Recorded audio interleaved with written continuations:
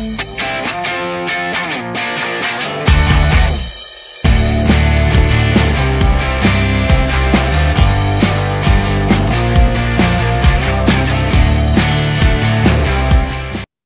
everyone, this is Michael Cole, VP of Marketing at Everflow. Today I'm joined by Thomas from ClickBank, and we're going to be talking about what most marketers don't know about scaling affiliates. So just to kick it off with some quick questions, can you give us the rundown on what your role is at ClickBank? Yeah, I'm the director of partnership strategy here at ClickBank. So get us kind of tee up cool things like we're doing with Everflow here. And then before that, I was biz dev over here at ClickBank for 4 or 5 years. So I helped onboard a lot of our top sellers and kind of set up some channel partnerships. But yeah, I've just kind of been in the weeds deep at ClickBank for about 7 years now. It's been a good time. Awesome. And how do you describe ClickBank to potential prospects? Yeah, I always like to preface it with the kind of the end result for our clients, right? Which is we help clients scale customer acquisition through affiliate marketing. And people always like to ask, how do you do that? Well, we're kind of the back end connection of all that. So we help the money flow, the tracking. We make sure the affiliates are paid on time every time. We have a robust network and marketplace where your offer can be featured for new affiliates to find your offer. We do all the fraud vetting and analysis for those affiliates and the transactions that come through, and just kind of make sure the money flows to the right places and that you can scale your business like you need to. Cool. And in the past week, what are 1 to 2 tasks that have taken up the most of your time and focus? I think it's always really interesting to see a little picture into how people have their time eaten up. Well, this is a funny example. I guess I was in New York for Affiliate Summit East where I got COVID. So the last 2 weeks was a bit weird where I was trying to go to a conference I could go to half of and then recovering from COVID. But in reality, right, the last 2 weeks has been a lot of strategy around kind of the foundation that we've been building on a partnership side over here. Kind of a personal mind shift set for me going from an individual contributor in the biz dev role to more of a director role, kind of managing a team and kind of the processes and standing up a new team over here has been a bigger mental shift. And so a lot of those kind of behind the scenes things of actually, it's like, oh, cool, we don't have any of these resources. Who's going to build this? And figuring all that out has been a lot of fun. So not too specific there, but it's been a lot of hats. Yeah. Yeah. And it's always an endless challenge of switching to managing and all the little quirks that come out of that. I'm the biggest show for this just because we use it super heavily on our partnership side. But are you using Crossbeam yet? You're the third company that's mentioned that. I had no idea about it before. So I think we're definitely looking into that. It's just one of the things that any partnerships, it's just so much easier because what it does is very simple. You just sort of map your 2 CRM lists together. And then it says okay, here's your shared customers. Here are companies that are your prospects that are their customers. So it's just even if you're not working with them in terms of referrals, it still helps to just be okay, here are joint things that we can build around these existing customers and figure out other ways to get value.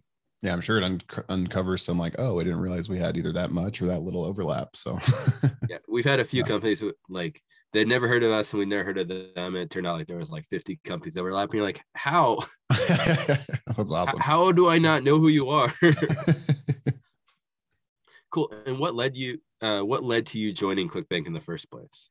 Gosh, yeah. I don't know if you've met Brett Chesney over here. He manages our events team now. But I've worked with him for, I think, over a decade.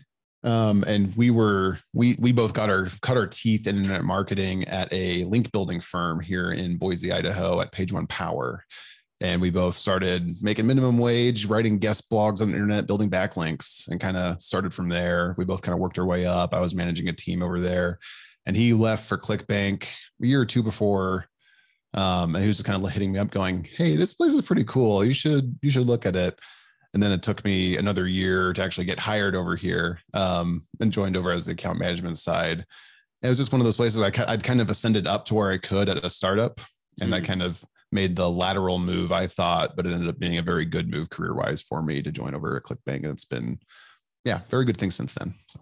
Not to mention that link building is just so much work. It's a grind, man. Yeah.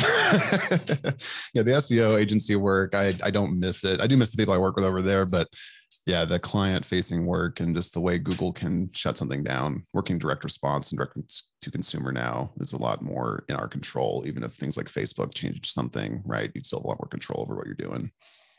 Yeah, cool. So let's hop into like some longer form discussion topics. So first off, like just to kick it off with a good starting question, what are the most common reasons that keep affiliate programs from being successful?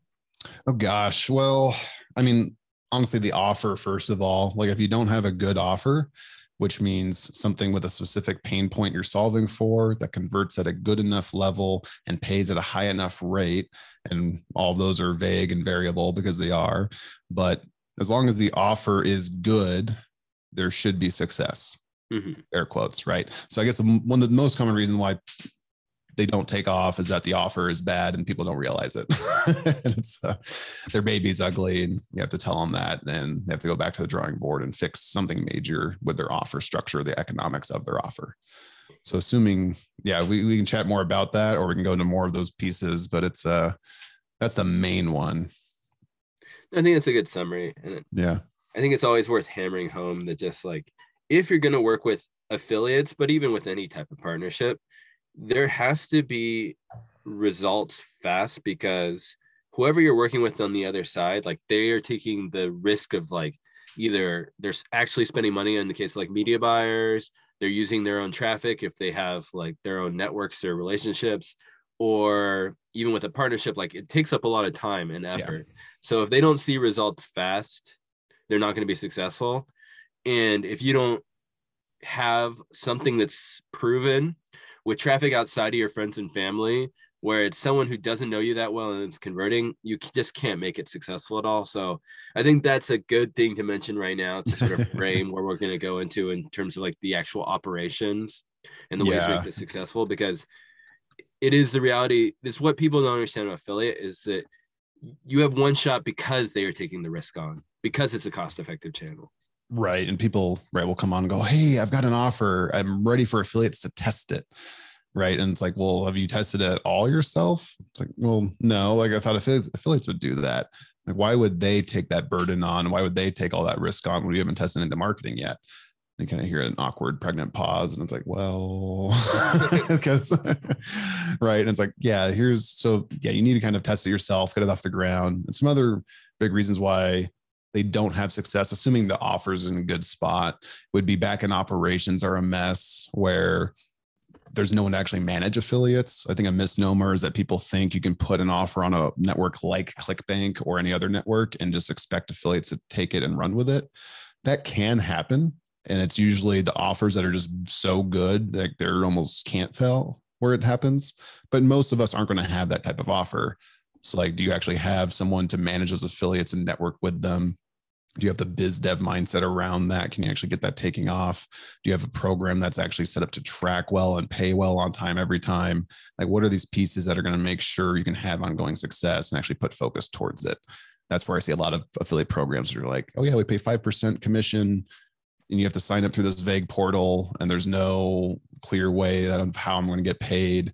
And they're curious as to why affiliates make up like 1% of their overall sales. It's like, well, you've not dedicated really anything to this program to merely help it grow. Yeah, I would also argue that if your offer can work with just launching it on a network or partnership like that, then it's such a successful offer already from all your other channels that you should just hire an affiliate manager. Yep. And if you can't afford an affiliate manager and you're not willing to work with an agency or network or anyone else that is basically acting as the agency for you or the affiliate manager, then it's not time for this channel yet. This is affiliate marketing in particular is definitely like a secondary channel. It's sort of like you prove it out and then they just add rocket fuel in a very cost-effective way, because like, you know that you have as much success with the expertise you have in-house. Now it's time to let other experts promote it and also have that same success. Yeah. Yeah. And there are ways, like we operate with quite a few people where affiliates are one of their main channels, if not their main channel. And the way they can do that is through some proven success of past offers that they know how to launch and kind of scale that way. But a lot of it is that they just kind of know how to work with people. They might do list rentals versus asking someone to do a cold, like just pure performance based send to their email list or something like that. So they kind of know how to pay to play with those affiliates first. And they almost treat them like a media channel to start until the ball's rolling downhill. And then more affiliates are piling on to promote a good offer that's more proven. Yeah, and that requires a lot of expertise, which is Yep. basically like someone who is an affiliate manager, even if that's not their full-time role anymore. Exactly. Yeah. Cool. So what are the main verticals that ClickBank focuses on and why those verticals? Yeah. So it's funny, like we focus on what our clients focus on, which is what the market dictates a little bit. So we are truly a platform where we do have some guidelines, right, that we kind of put out there so people are marketing in a compliant way for the FTC and things like that. But the market has really dictated that, in direct response, which is our core bread and butter clientele, right? It's kind of the health, wealth, and relationships, those big kind of pain point niches. So health and fitness is by far our biggest vertical. Then you go into like, how can I be more successful? How can I make more money? How can I advance my career? Whatever it might be, and kind of self-help, if you will. Niche is pretty big. Relationships is a big one. How can I find the love of my life? How can I meet the girl? How can I meet the guy? That kind of vertical. And then all kinds of things from there. Like you start looking at the sub niches of those, and the hobbyist space actually becomes really compelling. Like when woodworking has been a surprisingly large niche on ClickBank, right? Things like that, sewing patterns, like gardening, and the different kind of ways that you kind of shape that. Sometimes it's gardening with like a health focus on it, where you can kind of grow your own products and things like that. So we let our clients kind of put the offers out there. And then if they take off and scale, that's kind of where we grow. We do look at other channels where it's like, okay, what other types of verticals do we need to operate better in? And those are things where we've made big grounds and say like the online course creation space, which any of those courses might serve one of those verticals. It's more the product type and the medium of that product and how we're helping to serve those people with those types of products. Or it's the e-commerce space, or it's more physical goods, which we've grown tremendously in the last 6 years. So it's like, how can we play better in those types of ponds and those types of sellers versus an overall vertical?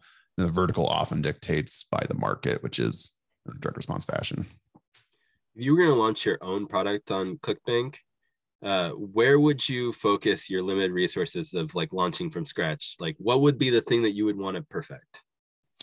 So I guess I should ask you, are you asking me personally, or like if I was giving someone advice on what they should do? Well, there's like a hypothetical situation Yeah. of just sort of like, where would you focus if you had to do it yourself? So I think me personally, I always look at, and when I tell my clients who ask me this too, it's like the onus that you have, you can either be the marketer that chases something that you think is going to make a lot of money, or you can chase a need in the market that will likely make you a lot of money because you're solving for that need. And that's what I like to go after. When that leads me to is I think the women's health space is still vastly underserved directly. We've seen some big offers take off in that vertical for that same reason.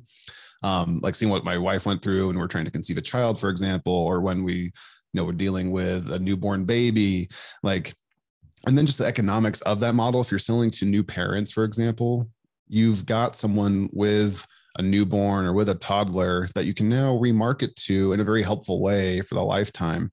Love Every is a brand that's based out of Boise here that's grown tremendously. They're not on ClickBank, but it's just one of those brands that they started with newborn, kind of like a play kit.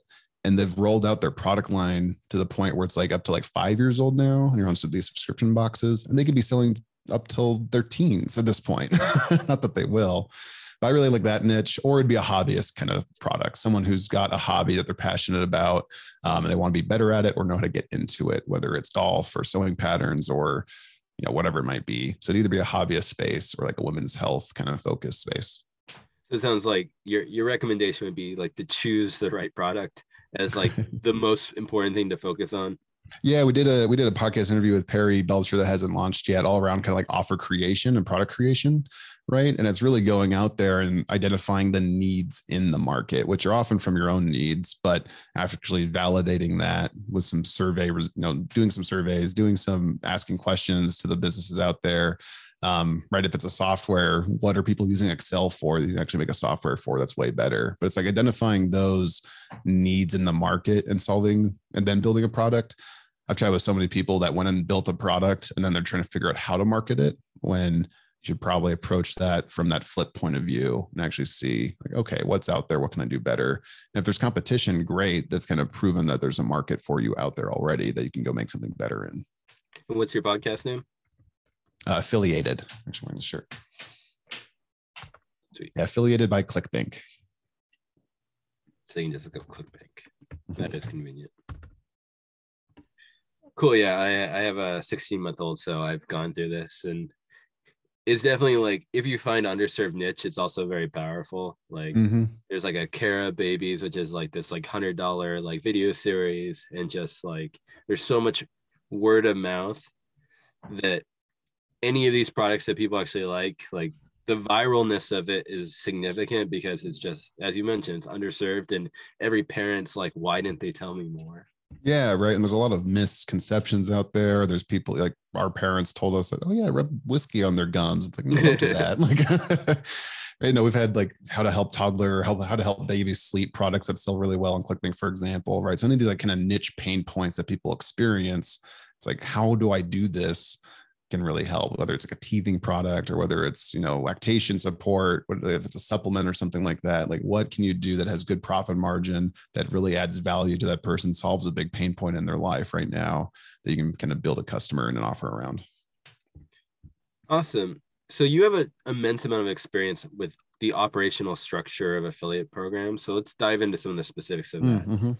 So first off, how should commissions be structured to make a program successful? Yeah, no, I always like to ask people when they ask like, how much should I pay an affiliate? It's like, how much can you afford not to pay an affiliate if you're going to miss out on customers, right? And your customer acquisition volume. So this really is dictated by two things. It's dictated by the market. Like what are your competitors doing with affiliates? When you look at your competitors, what they're doing with affiliates,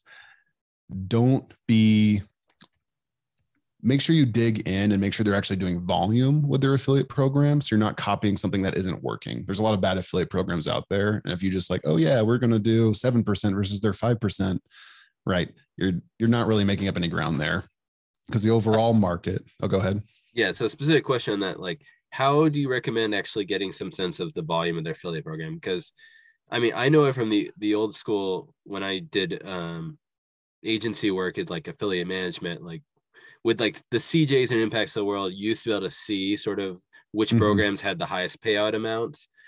That gets harder and harder to see that sort of data. So how do you recommend actually getting an idea if like this affiliate program for a competitor actually has anyone promoting it? Yeah. So I'll plug the ClickBank marketplace here. If you go sign up for a ClickBank account and go to our marketplace, you just hit the search button without really searching for anything in particular. You see a stack ranking based on performance. And the way we stack rank, there's a lot of variables that go into it, but the main one is how many affiliates are getting sales from this product. Right. And so we don't tell you there's like X many affiliates. We put this arbitrary gravity number on there, which factors in some other things over a 12-week timeline. But we're trying to show other affiliates that, hey, other affiliates are having success with this product. It's selling well. And you can go by niche and look down at different niches and kind of get an idea of ones that are doing better than others. And it's all right. A good gravity score in one niche isn't a bad gravity score in another niche necessarily. It's kind of dependent on the size of that niche, but that's a good way to look at it. Another way would be using some of the spy tools out there. If you ask me specific ones, I'll forget all of them on the top of my head, but different spy tools out there and looking at what your competitors are doing, because you'll likely get a good idea of not just their internal media buying, but you'll get an idea of affiliates that are promoting them. And something to keep in mind too, is if you're looking at doing competitive research, look at what type of ads you're just naturally getting when you're getting retargeted, like on Facebook and Instagram and Google and things like that in the different niches. A lot of it will be internal media, like internal stuff, but a decent chunk you'll start seeing will be affiliate plays, or especially if it's organic stuff, you might be seeing review sites that are out there. Like, are they actually getting good search traffic? You can use SEM Rush for things like that, right? And so you can start to get an idea of who's getting some decent volume from affiliates that way.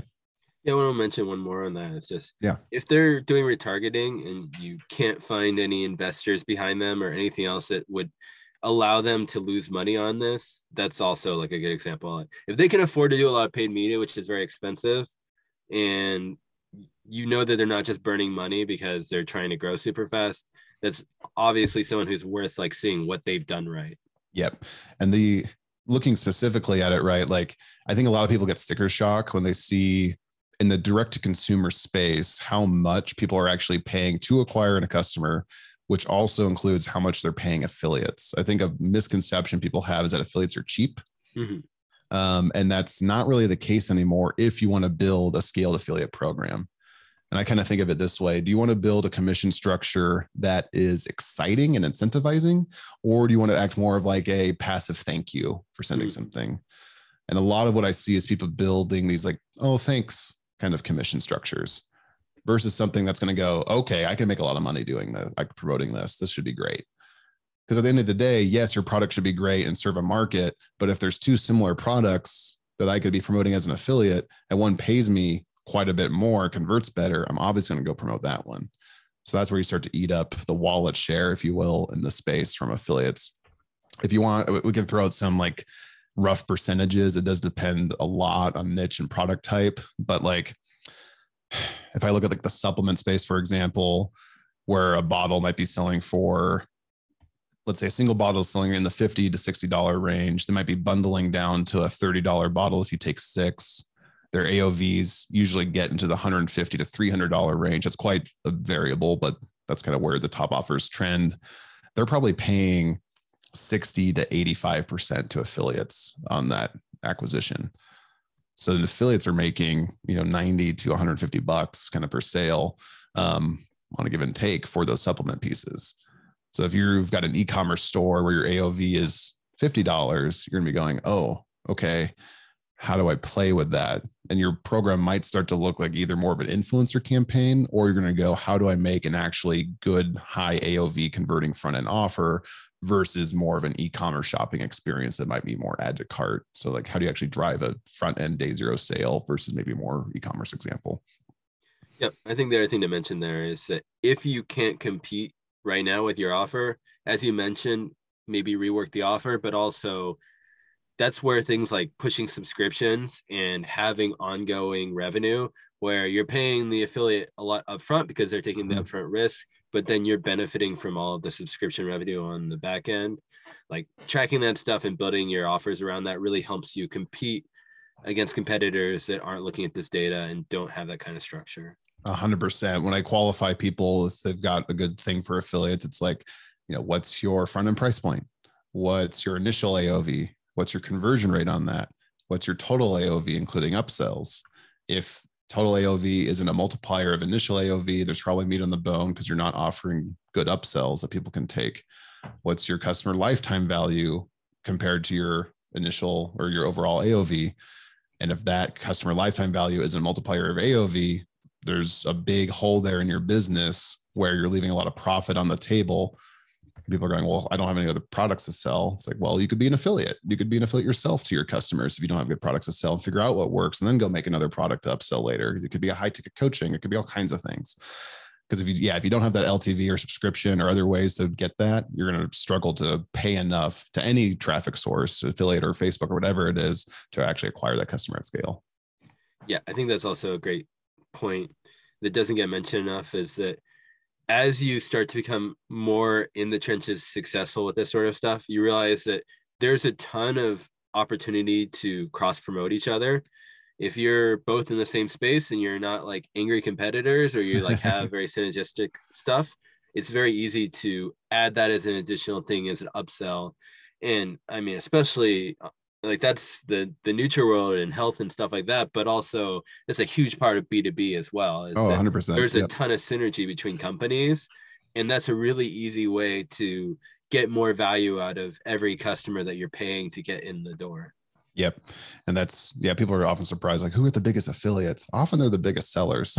They're remarketing to their customers other affiliate offers. And a little hack there too is if you're comfortable being an affiliate with your customer base, that's a great way to warm up the waters with potential affiliates yourself, right? If you can be an affiliate first and kind of warm up those waters, it's a much different conversation going, will you please promote my product, to, hey, we're doing some good business together already. What else can we do together? It's a way different conversation that can go a lot further than just you asking for a give, which is traffic, right? I just want to stop there to go back, because that's such a fascinating idea, to retarget your customers with other relevant offers. I haven't heard that before, but of course it's genius. Like, you know that they're the right fit for these other offers. Yeah. That's a really easy way to bring up revenue. And I'm sure that that's probably applicable to a lot of companies in a lot of spaces that are not doing this. And I can sense people who are listening to this. I can sense that some of their hackles going up on that, because people like to really protect their customer list, and they've built this thing. And it's like, if you're not making, I look at it in three chunks. If you're not making a lot of you can look at it like three pies in my point of view. And this is overly simplified, but if 30% of your revenue isn't coming from your email list, huge lever to pull there. And so if you're going, well, I don't have any other products to sell, the natural thing you can do is be an affiliate. And that can warm it up. You might go, oh, I can't bastardize my list or whatever it is, right? I can't like send things to my list. They're third party. You can, right? You can do it in a structured way that's still branded, that's still very helpful to that list. You don't have to beat them over the head with an affiliate stuff. I think people have this negative connotation sometimes that I always like to address about affiliate overall. But you can play in the affiliate space by being an affiliate yourself, even if you are a branded kind of a experience online for your customers. Yeah, and we've been seeing that especially with, say, podcasts, where podcasts are always promoting stuff, and a lot of them do it in their own voice, and they're authentically promoting something that like they are comfortable with sharing. And I think that's just it. Like, it's not a problem to promote other stuff as long as you're doing it in an authentic way. And I mean, you should definitely be asking like, hey, can I try the product first? Can I make sure that this does make sense and that I can feel passionate about that? But as long as you have that, then it's no longer an inauthentic promotion. It's something that you can be like, I genuinely think that I know that just theoretically this should be a product you like. And now I've tested this product and I know that it is what it says it is. So if you want to try it out because I think it's a good fit for the people that like us, here you go. 100%. Cool. So when launching a program, what sort of assets should they have in place before they like get started? Yeah, I always like to make sure, okay, we'll assume the offer is good and like it's proven and tested and all that kind of stuff. Some of the different assets you'll need are like an actual affiliate, I call it recruitment page. Other people call it like an affiliate tools page, where you're giving affiliates the resources that they can use to promote it, which could be banner ads, could be email swipes, it could be pre-landers you've made for them, all kinds of things like that. I think the misnomer is that if you just focus on the tools, you don't sell enough to the affiliate and why they should promote this product. So that's why I like to call it an affiliate recruitment page. And this is where I see a lot of people screw up, where they're just like, they assume if someone's clicking on like an affiliate link on their footer, or if they're finding an affiliate link on ClickBank or another network, they assume the affiliate's like already sold on promoting them, when really this affiliate's probably just exploring options. And that's where you want to highlight, this is a great offer for this type of demographic. It's a sales page to the affiliate. So you want to qualify and disqualify the affiliates you don't want. So, right, does this do well with women over 45? That does well with business people, like in this kind of demographic. Who does it convert really well with? Let the affiliates kind of make the decision if it's going to be good or not for them. You can put social proof in there, what other affiliates have made, like what kind of conversions they can expect, what kind of payouts they can expect, how they're going to get paid, right? What frequency they're going to get paid. This is all things that, ClickBank can solve for a lot of that, but people still mention it on their affiliate tools page because people could be finding that through Google or something versus just their ClickBank link, for example. And then from there, right, then you can start to offer the resources after someone's kind of sold on that page, or you can be kind of collecting leads. And this is where I like to look at the operations of a business. And this is kind of looking at what do you actually need to launch it. You need someone in that affiliate manager role. That could be you if you're a solopreneur, but you need someone to own the business development side of affiliate relations, which is who's following up with those leads from that recruitment page, who's going to Affiliate Summit East and West and Traffic and Conversion, to Mix and Mingle and to the ClickBank networking roadshows, right? Who's going to these places, to the Everflow event you guys are hosting next week, right? Like, who's going to mix and mingle and meet potential traffic partners? And if you don't have someone to do that, you just need to understand that you're going to have a slower burn to success than if you had someone dedicated to that role. When you start looking at that role, are they actually incentivized to grow? Are they a biz dev aligned affiliate manager? Do they get a % of sales they bring in? Do they have a commission structure? Do they have clear guidelines and the deals they can cut? If they have to keep going to you for everything and you're slowing everything down, that's a problem, right? Do they have a copywriter that can help them make assets for the affiliates, that can roll out tests based on what they're seeing in the market? Because the affiliate manager is the boot on the ground, so to speak. They're going to see a lot of other things that are working well or not working well that they can come to you to test. Do they have tech support to help with putting custom landers up, or to make sure tracking is working, or to kind of get the affiliate a custom parameter on a page or something like that, right? Like, what are these things? Basically, do they have the resources they need?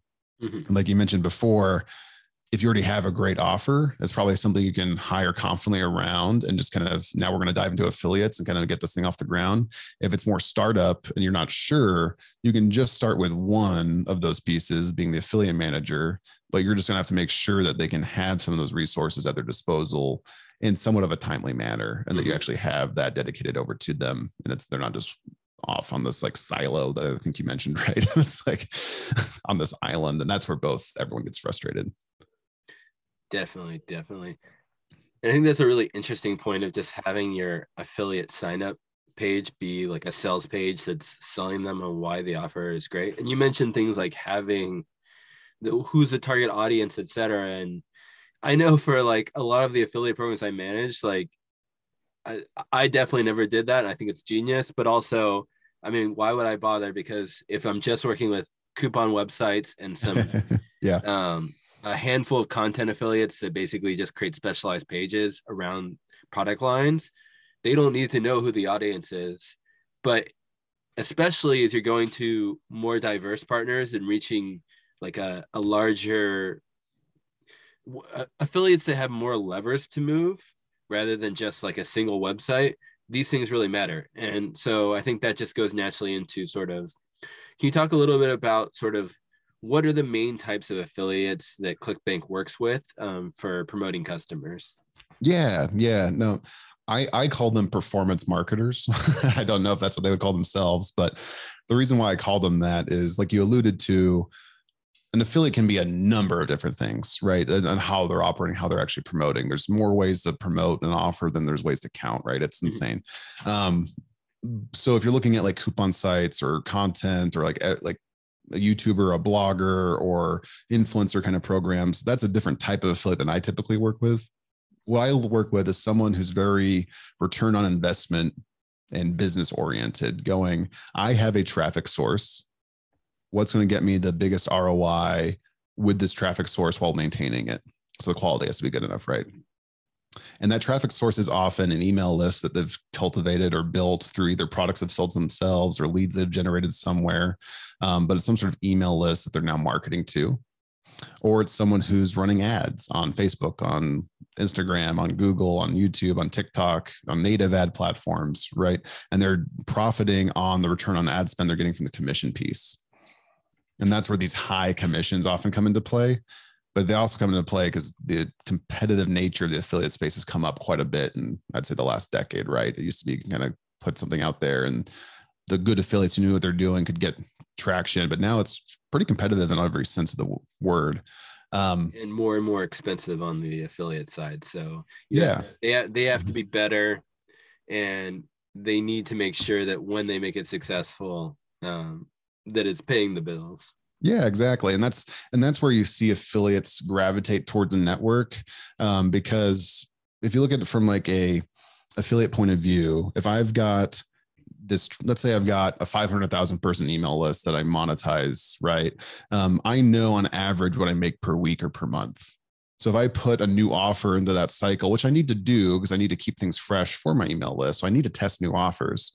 But if I put something in that's unproven, it's not risky in the sense that I'm going to go out of business necessarily, but I've maybe lost money compared to what I could have made promoting a more proven offer. So it's an opportunity cost. And I have to pay my ESP, I have to pay my staff, I have to pay myself, right? There's all these things I have to cover. So when I drop in revenue on a weekly basis, it does affect me as an affiliate. The other piece is if I'm an affiliate that's running lean, either as a solopreneur or the very small team, if I have to now go to 500, different affiliate programs and sign up to get the tracking link from them, figure out how often I'm going to get paid by them, keep track of that somehow, go actually make sure they're paying me. That becomes a very big burden for them. So they are going to want to really know what that structure is on that affiliate recruitment page, so they know if it's worth their time going for or not. And that's where they might just want to go to a ClickBank or a MaxWeb, and those are going to be their main two places they promote offers from, because now they're going to get 2 payments versus 500 ones that they might be missing 30 of, right? They know they'll get paid by these networks, and that's why they prefer a network. Yeah, that's a really good point. And I mean, just what you mentioned of like media buyers and emailers, I can tell you from personal experience that when I was running programs on like CJ and Impact, like those exist, especially on the media buying side, they used to exist, but they don't exist anymore, because at least when I was doing it, media buying was so much less expensive that it was still possible to make work. But every single year that I was involved with that, and I did it for 5 years, like there were less and less of them. And the reason for that is something that I am harping on again and again, because I think it's just the most important thing to understand for so many affiliate programs, is that if you're in the e-commerce space, the top affiliates in most of these networks are all coupon related, coupon websites, coupon extensions, etc. And the traffic sources that you mentioned, like media buying and email, they are either paying for traffic or using their direct relationships, and they can't afford to have 75% of their sales being lost because someone was about to purchase, they saw a little promo code box, they couldn't help their curiosity, even if they had a coupon, to see if they can get a better deal. As soon as they went to a coupon website, that coupon website is firing off their own affiliate link, and it's taking credit from the original affiliate's source. So now the coupon website gets a credit when the user buys, and the original media buyer that spent a bunch of money to get that person in the door gets no credit. So I think cookie stuffing, right? They're just trying to get that last click. Yeah. And they have the SEO for it, so it's like they're easy to find when you're searching at the last second. Or with coupon extensions, they're even more shady, where it's just like they basically will force their way in if you have that extension installed. With like the e-commerce side, like, I mean, one of the advantages with the products that you tend to promote, like there's not that coupon user experience, so it's more protected. But it's also why, if you're going to work with these types of affiliates on an e-commerce program, you need to have a coupon protection strategy. You need to make sure that if, say, like a user clicks on an ad and then purchases within a minute of clicking on an ad or clicking on a link, that you're not crediting that affiliate in that situation, because like they did not complete a full shopping decision in a minute. Like that only happens because they had already completed their shopping decision, and then an affiliate last second got involved and fired off their tracker, and now they're getting credit. So just always keep this in mind. Like it's essential to have coupon protections if you're going to be working in any space that has coupons, because again, like there are many places where they are the ones also driving shoppers. They have a lot of loyalty and membership, but you need to make sure you're protecting your media buyers and your emailers, everyone else that really has to work hard to get that traffic in the door. And so from your perspective, how do you think about doing the sort of protection of your affiliates to make sure that if they are an awesome affiliate, like they're actually getting reward for their effort? And I'm sure you still run into issues where there are multiple affiliates involved. So how do you think about the best way to handle that? Yeah. So, I mean, if you're doing affiliates at scale, there's no way around it. There's going to be some cookies that drop. There's going to be some people that get the last click when they arguably didn't deserve it, right? There's going to be people that generate the initial interest that don't get commission for it. Like it's impossible to clean it up 100%. And that's why some people just don't play with affiliates, because they don't like that murkiness of it.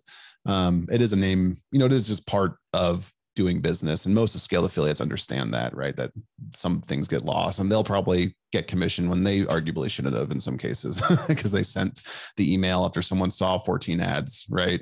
Like, oh yeah, that's cool.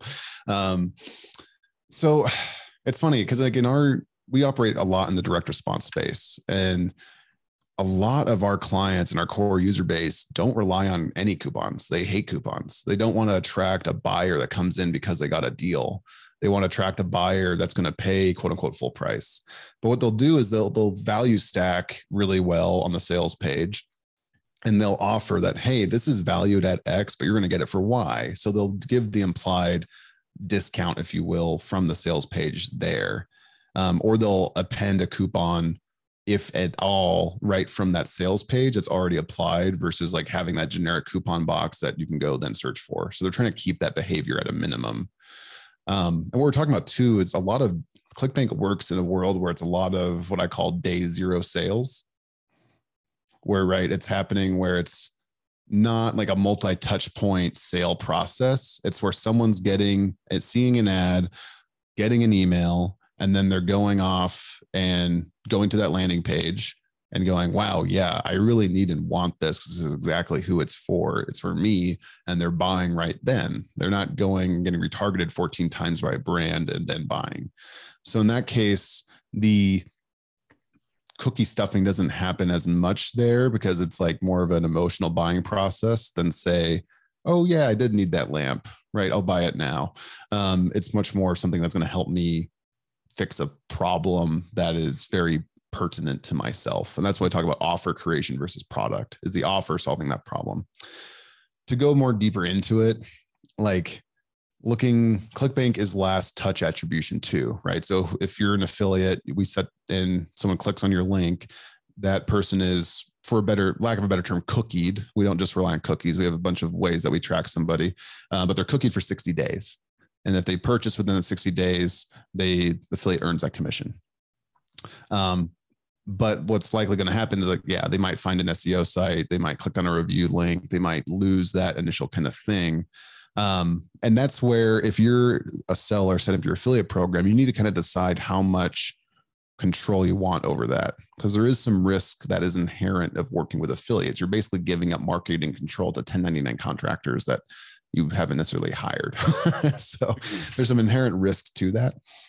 By default in ClickBank, for an example, you are set up to be wide open in the network. So anyone with a ClickBank account can promote your offer.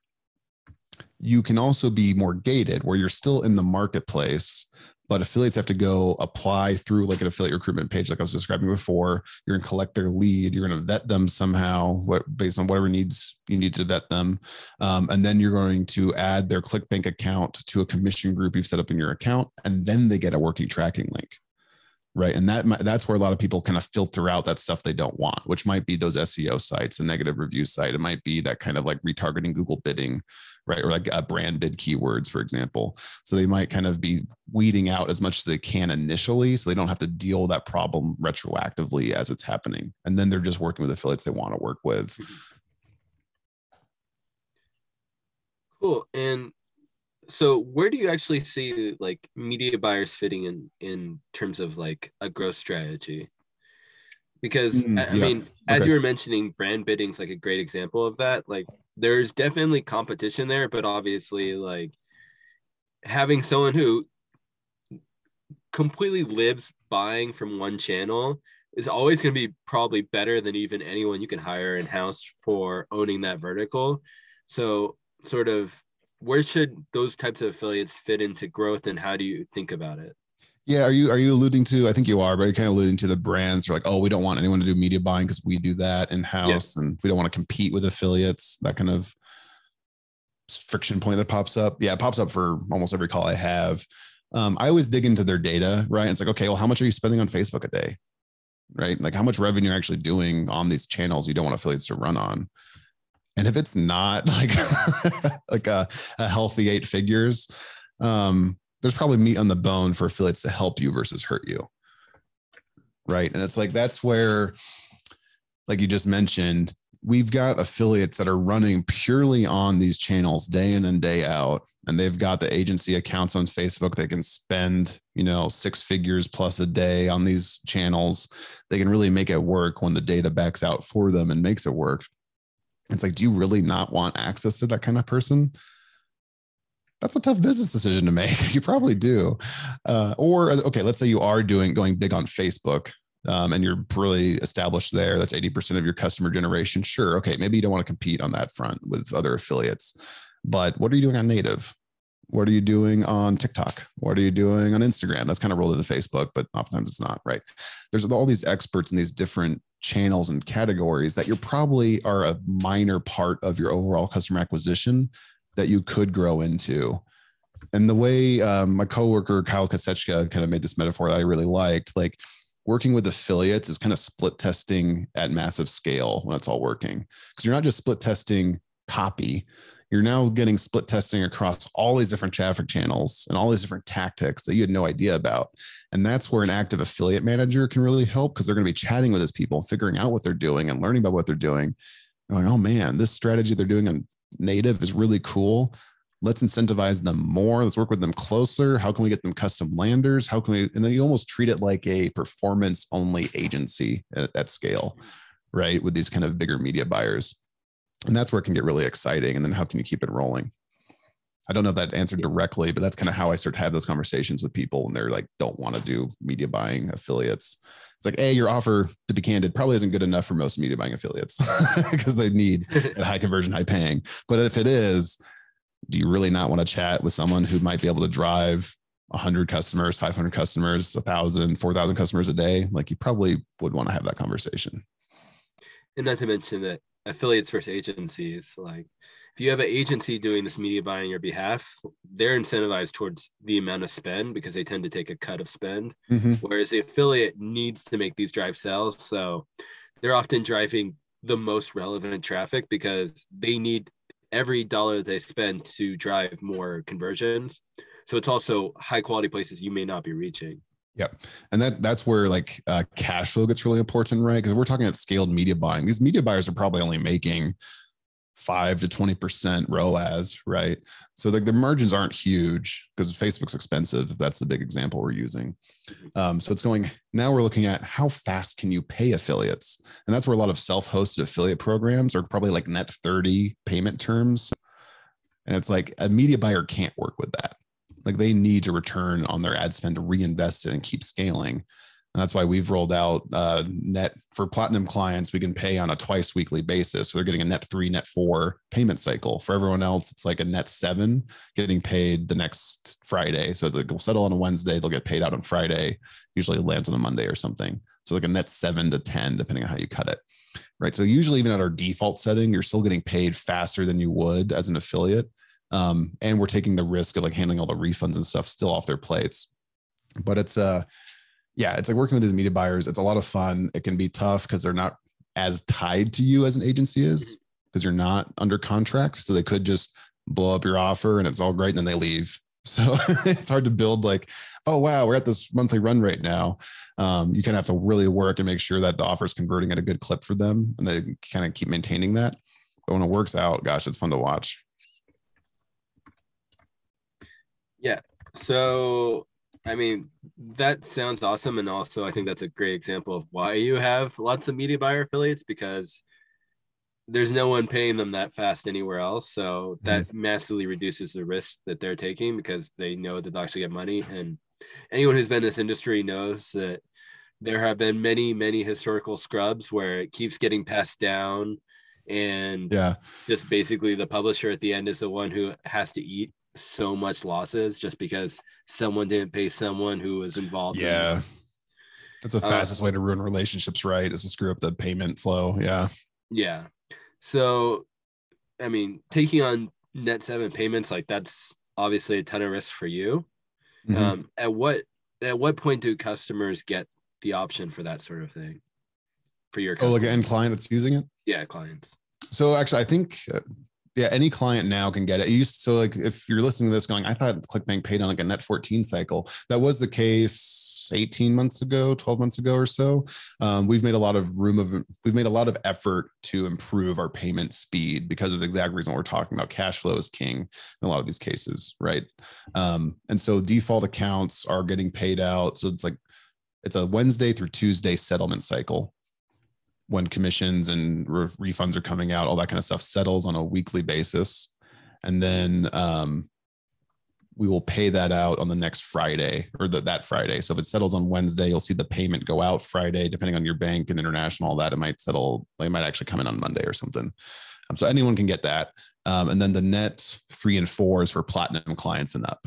So that's, for context, that's $250,000 a year in revenue on ClickBank. Yeah.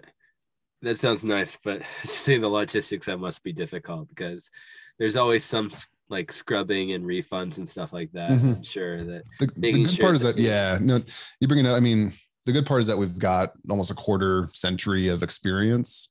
And we have a good idea of like average refund rates across, and we've basically got thousands of sellers and affiliates promoting stuff. So we have like float essentially that can happen. Like if one offer goes down and that account went negative or something, we've got a lot more that are floating our books that we don't have to worry about versus someone who's doing it self-hosted and it's only theirs, right? So that's the trust there, is that we can still pay out the affiliate. If that account goes negative, we have to go collect payments. We'll do that from whatever seller went negative or something. But overall, the platform is very healthy. So is awesome. And that's a huge, massive advantage. Yeah.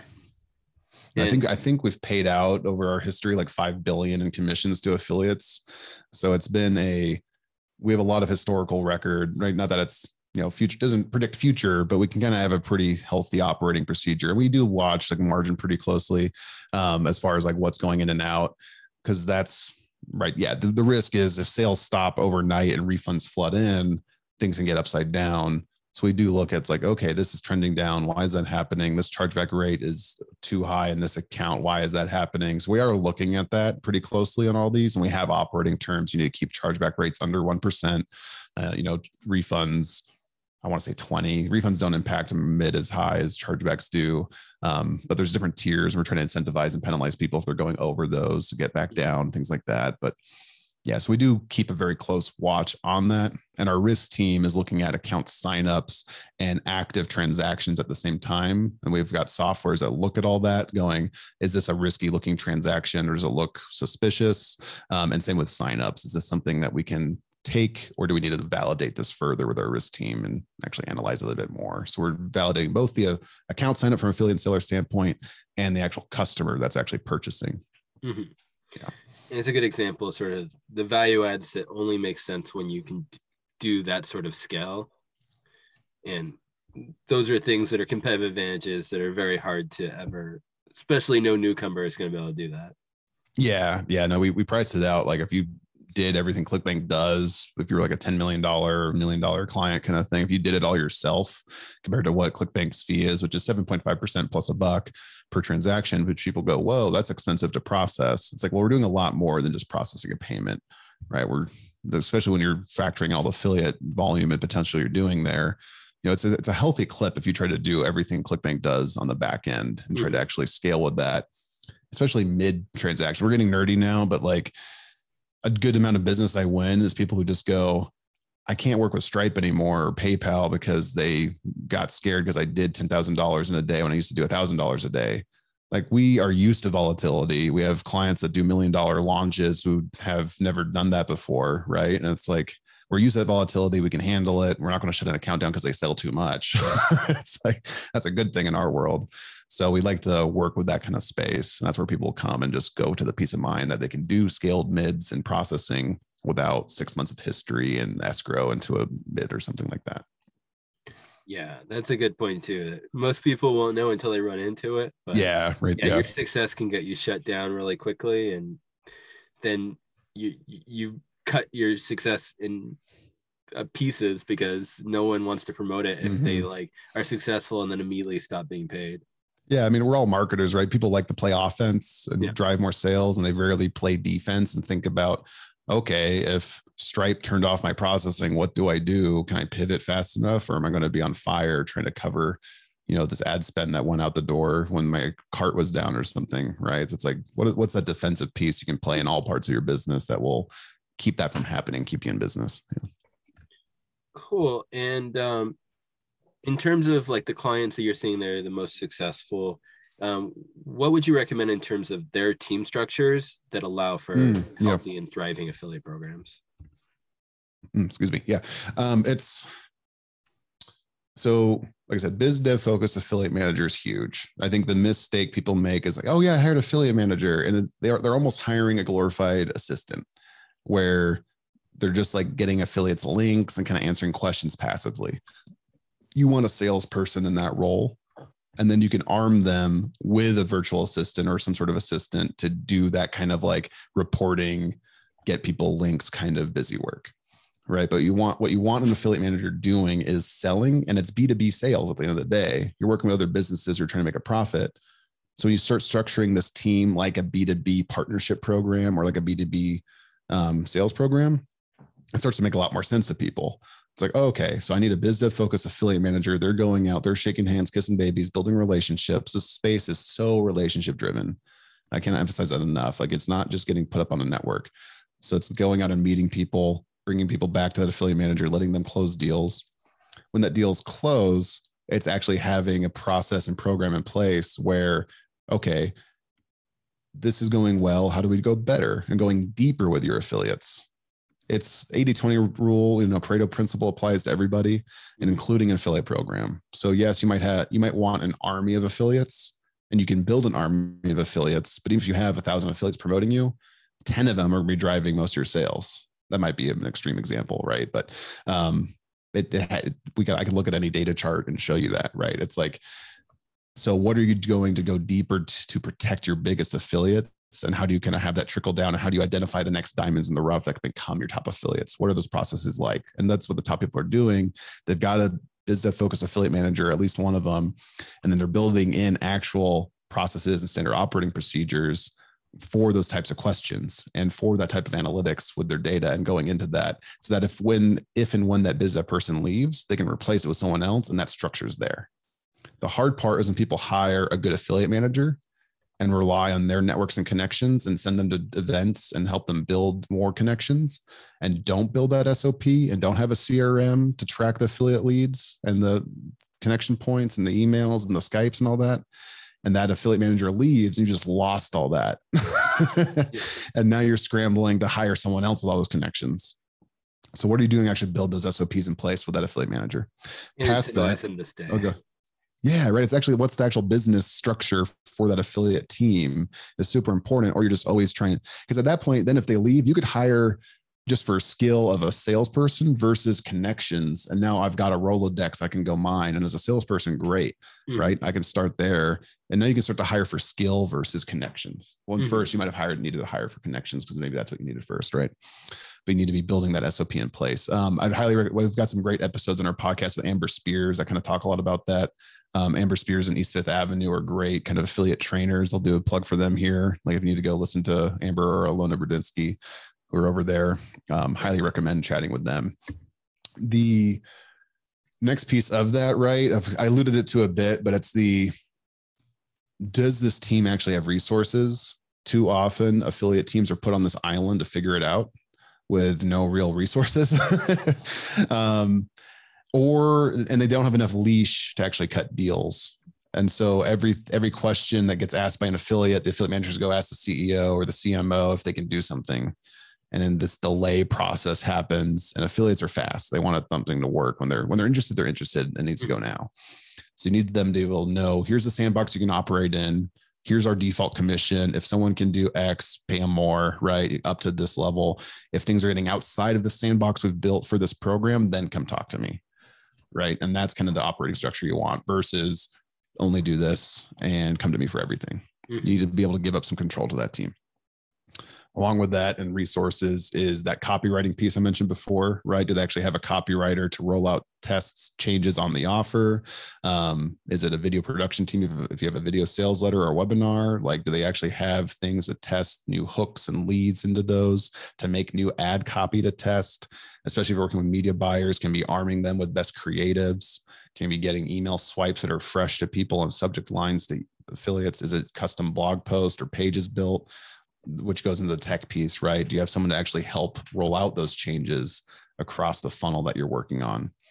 So it's usually like 3 to 4 roles, right? Affiliate manager, copywriter, tech, kind of being the core 3. And the fourth one is kind of that leader over that team, which might be the CEO or might be a CMO or something, to actually get those questions answered quickly, to arm them with the resources they need and get them what they need. Awesome. That's definitely a great playbook for how to build a team properly. Cool. So we're running out of time. So just to sort of wrap it up, I know that you've kindly offered a free consultation for anyone who watches this video. Where can they find more details about that and get in touch? Yeah, that is, oh gosh, what is the URL for that? I should have it in front of me here. I think it's go.clickbank.com/everflow. We'll also be sending this out to anyone who registered for this. So it'll go out to everyone that way. Perfect. Yeah. So if you go there, we've actually got some resources there that are, let me make sure that's right, actually. Yep, it is go.clickbank.com/everflow. We've got some resources there, some different guides and books we've done on building affiliate programs, kind of hiring affiliate managers or books for affiliate managers if you are one.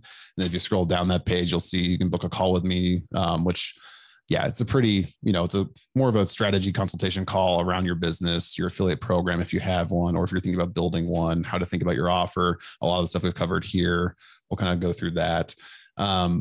You can find me on LinkedIn, Thomas McMahon. You can go to happyscaling.co, which is my blog I run if you want to kind of meet me there. You can kind of find me all over social if you just want to chat that way. But that link I gave you is going to be the best place to go and kind of find the resources that we've built and kind of get in touch with me from here. Awesome. I want to shout out Erica's comments about great webinar. Thank you so much for your time. You rock. Thanks, Erica. Echo that. Thank you for taking the time to share your expertise and talk about a bunch of stuff that you don't know until you know. And like if you build for this stuff sooner, it's so much easier to make it successful because it's really easy to get an affiliate program for a brand that's already doing well and have it grow right away and then just stop growing entirely because you don't have any structure to add on different types of partners and affiliates. You don't have payouts that allow more types of affiliates to be successful, all these things, and you don't have a way to protect them when they are seeing success. So I do think that these are the structural things that are sort of hidden to most people, but make the biggest difference towards making a program that continues to thrive. 100%. Yeah, it's the unsexy stuff that really bolster success long-term with this kind of thing and actually gets you off the ground in the first place. So it's not all just fun marketing copy and sales hacks, right? That's what gets the ball moving. But if you don't have the structure in place, it's a struggle. For sure. Yeah. All right. Thank you so much for your time and hope you have a wonderful rest of your week. Yeah, this is great. Thanks, Mike. And trust your event next week goes awesome. Yeah. Here's open.